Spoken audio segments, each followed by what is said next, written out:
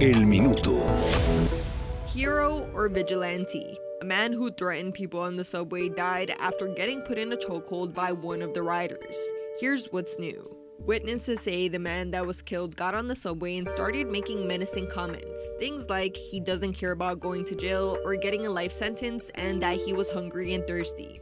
That's when a 24-year-old came behind him and put him in a chokehold that supposedly lasted around 15 minutes.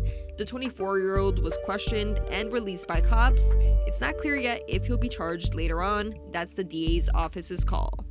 And this is strange. Employees at a Wells Fargo in Jersey got sick after coming into contact with money tainted with an unknown substance. The bank was evacuated and 3 employees were sent to the hospital. The man who brought the substance in allegedly left before anyone became ill.